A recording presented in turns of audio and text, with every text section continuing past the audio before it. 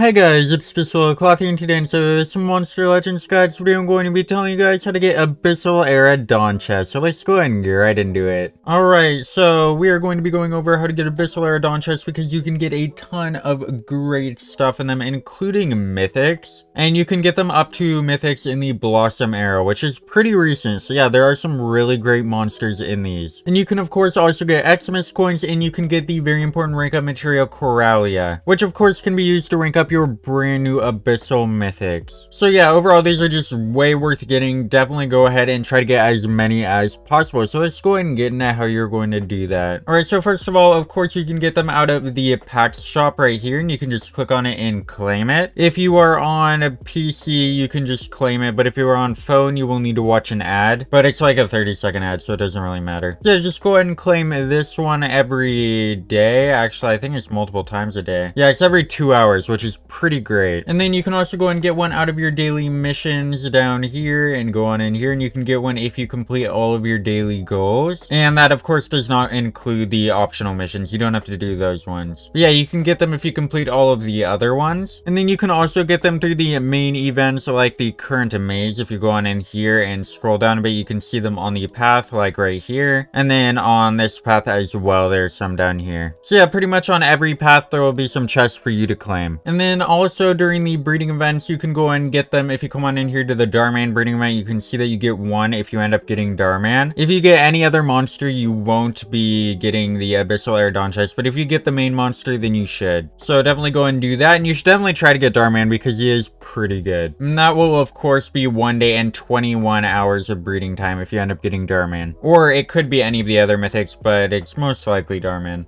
And then there is, of course, also a dungeon going on. If you go on in here and go to seasonal dungeons, you can see that there's an era survival dungeon. And you can actually use your Abyssal Era mythics in order to fight and get chests, which is, of course, very nice. So definitely go ahead and make sure to participate in that. And they might come to Monsterwood in the future as well, which will be right here, but I'm on PC, so it is not. But yeah, if they do come to Monsterwood, go ahead and watch ads for those. And yeah, those are pretty much all of the ways that you can get the Era Dawn chest. Just basically watch ads, go and do the breeding events, do the main events, and then go and fight in the dungeon. So yeah, that's going to be it for this video. Don't forget to like, share, and subscribe for more videos like this, and I'll see you in the next one. Goodbye.